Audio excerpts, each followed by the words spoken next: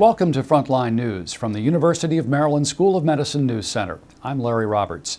Coming up, what happens when children don't get enough sleep?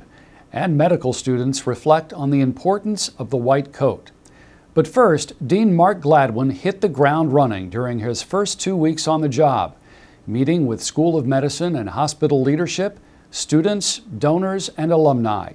In his first week, he flew to Atlanta and delivered an address in conjunction with the National Medical Association, the largest organization representing African American physicians. He also met with FDA Commissioner Dr. Robert Califf and Baltimore venture capitalist and UMB distinguished scholar Luke Cooper. Later, Dr. Gladwin addressed first-year medical students and met with their families during the annual White Coat ceremony.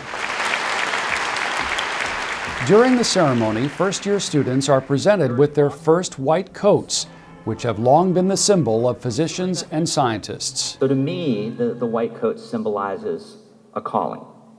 A calling is more than a job. It's a sacred embrace of service, optimism, and humanism. We will feel and experience and do everything we can to make that positive dent in the universe.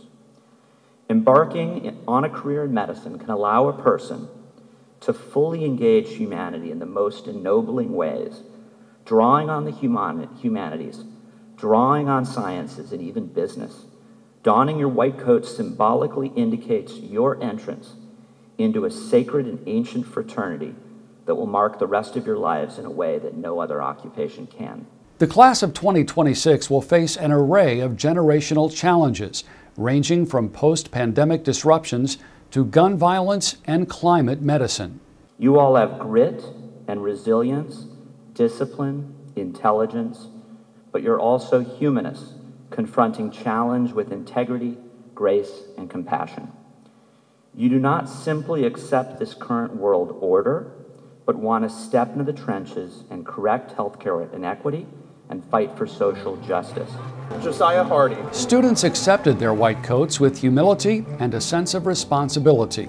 The white coat ceremony to me is a big statement of the privilege, the immense privilege of being able to enter the medical field. There's a lot of people who may have the qualifications to enter this field but don't have the resources or the support or maybe even the money to afford an application.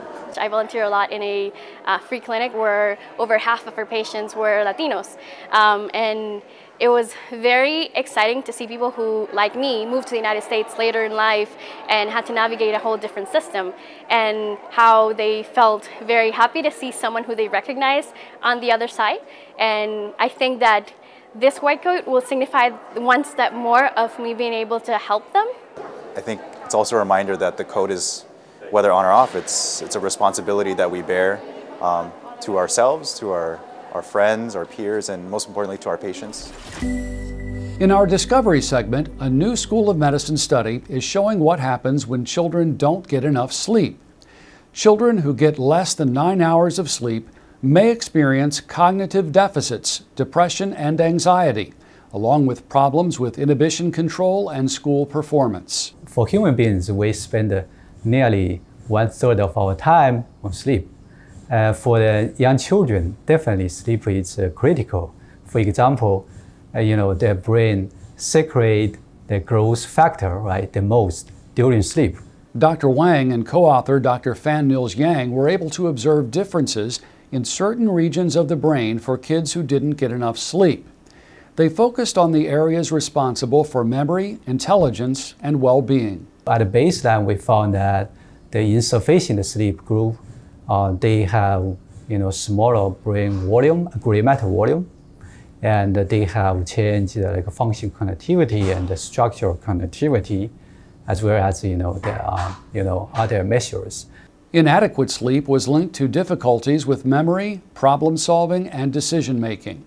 The American Academy of Sleep Medicine recommends that children under 12 get 9 to 12 hours of sleep every night to promote optimal health. And that's Frontline News. Thanks for joining us. I'm Larry Roberts. We'll see you again in 2 weeks.